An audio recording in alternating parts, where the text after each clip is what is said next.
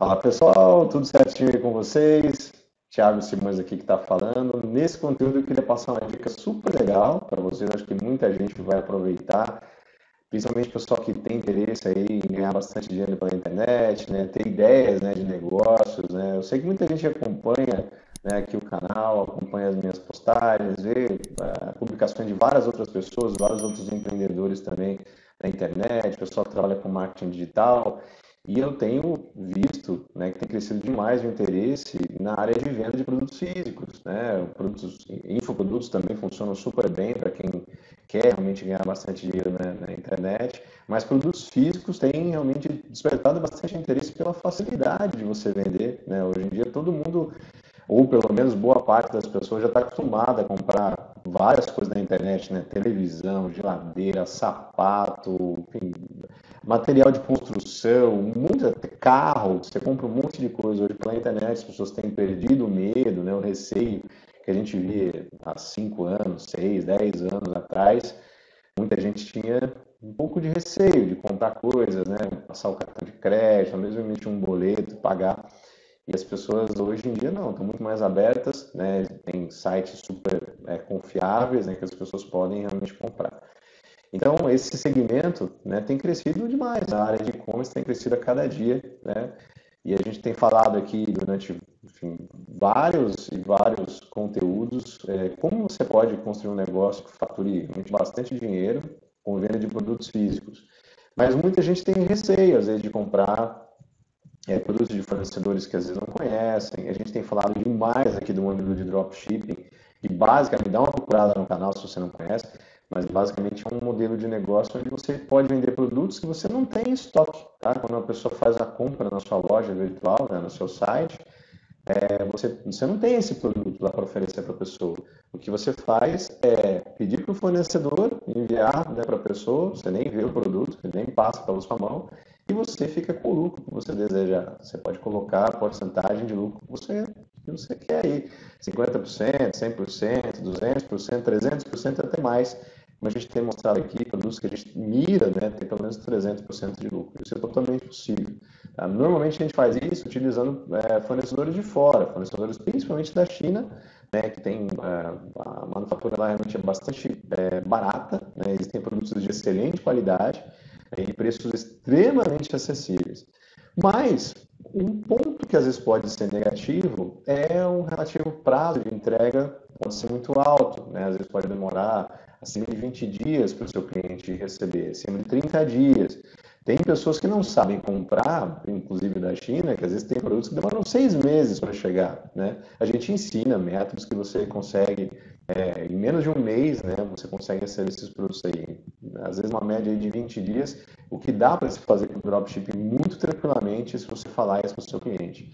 Mas no vídeo de hoje eu quero mostrar para você como você pode encontrar fornecedores nacionais dentro do Aliexpress, que é o site, eu acho que a maior parte do pessoal que acompanha aqui já conhece, ou você já comprou alguma coisa lá, ou você tem um vizinho que já comprou alguma coisa no Aliexpress, algumas vezes já deve ter ouvido falar no Aliexpress, né? Que é um grande marketplace, onde você tem diversos fornecedores que colocam os seus produtos ali para serem vendidos. Normalmente é o pessoal da China mais que faz isso, mas você tem pessoal da Turquia, tem pessoal dos Estados Unidos, pessoal da Índia, e diversos fornecedores, eles têm estoque aqui no Brasil, só chama de warehouse, né, onde você guarda, né, os produtos aqui, o que facilita demais, porque em questão de dias, às vezes de 3, 4 dias, uma semana no máximo, que você faz um pedido ali, né, você recebe esse pedido, ou o teu cliente recebe na casa dele. Tá? Mas às vezes é difícil de você encontrar fornecedores que tem essa possibilidade aqui no Brasil. Né? Era difícil. Agora o AliExpress ele disponibiliza uma função que você pode selecionar o Brasil, né, como disponibilidade de produtos. Isso é bem simples de se fazer. Vou mostrar aqui na tela como é que é. Então, obviamente, você tem que entrar lá no site da AliExpress, né? Eu estou aqui no site. E, independente, vou selecionar qualquer nicho aqui para a gente ver. Você pode fazer o teste aí na sua casa, tá? Que funciona super bem. Tá? Vou pegar um nicho aqui que eu gosto bastante de trabalhar, por exemplo, com relógios. Tá? Vou colocar aqui, por exemplo, relógios. Tá?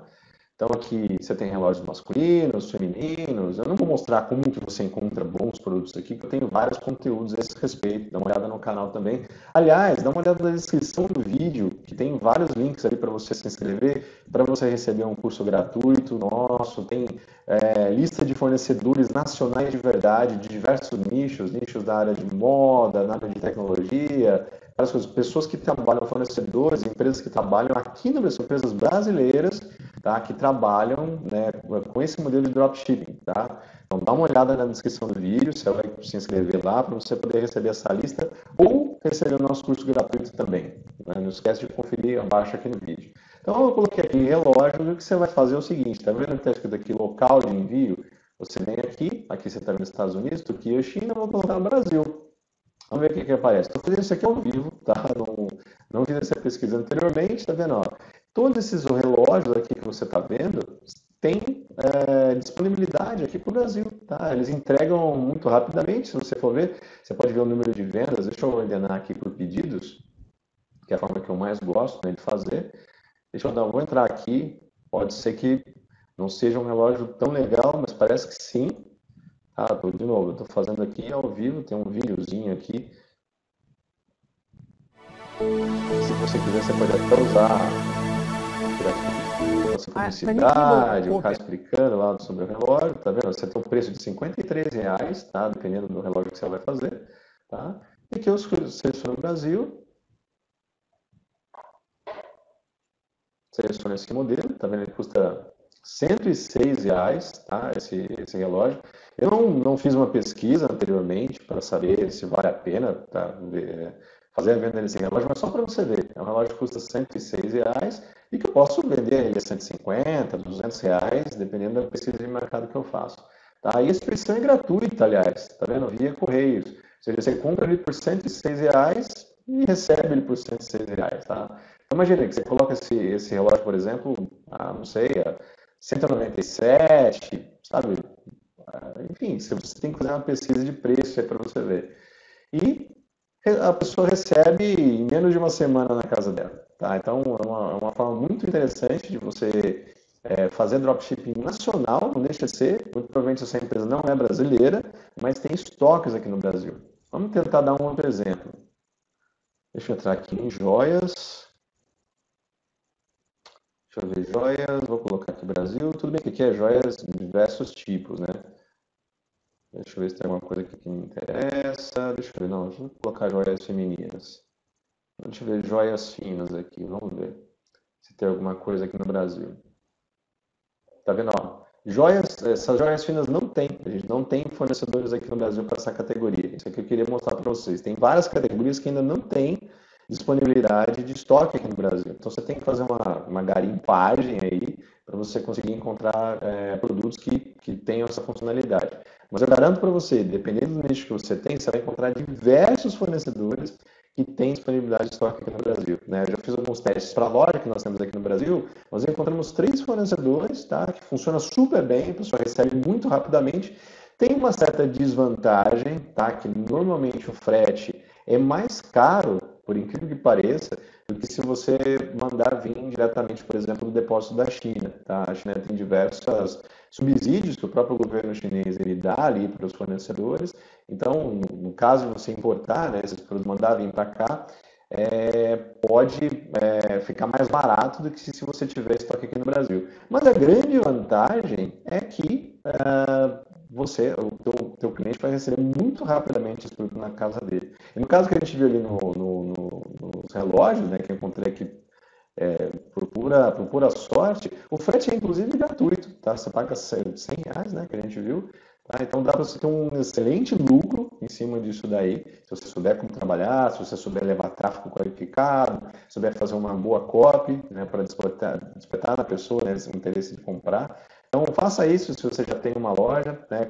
Teste 1 ou 2 produtos para você ver como é que é, testa a questão de faixa de preço também, tenho certeza que vai ser muito bom para você. Se você ainda não tem a sua loja, quer aprender como fazer, tá? Dá uma olhada de novo, dá uma olhada aqui na descrição do vídeo para você ver os nossos cursos. Tem o nosso método também, que é o método e-commerce e dropshipping infalível. que eu e a Rita, a gente esmiuça aqui passo a passo, como que cria uma loja, como que faz campanhas no Facebook, no Instagram, como que você trabalha com copyright, como que você, enfim, ferramentas para a criação de lojas gratuitas que você pode fazer também, se você não tem dinheiro para criar uma loja mais profissional, como que você pode começar de forma gratuitamente, de forma orgânica também, como que você vende no marketplace, tá tudo explicadinho também no nosso método, tá? Dá uma registrada aqui para você conhecer, tá? E se você tiver qualquer dúvida, fala comigo aqui que eu vou ter o maior prazer em responder para você, beleza? Se tiver dúvida também, alguma dúvida mais pontual, tá? Entre em contato comigo, tem nas redes sociais aqui embaixo na descrição do vídeo também.